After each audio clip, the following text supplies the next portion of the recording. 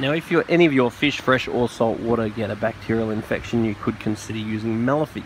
There is a marine version of the Melafix that you could use that will not froth up as much as this one.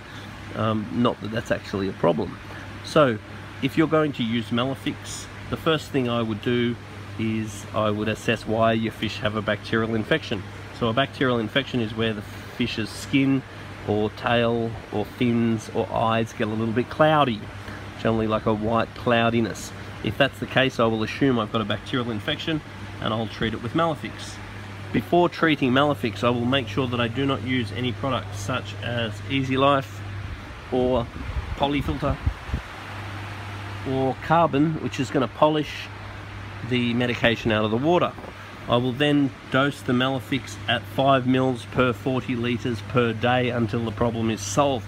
I will tend to do a partial water change once a week and monitor the problem. I find it is very effective, so it does normally work. Just remember that when you're keeping fish, half of keeping fish is all about water quality and the other half is about nutrition.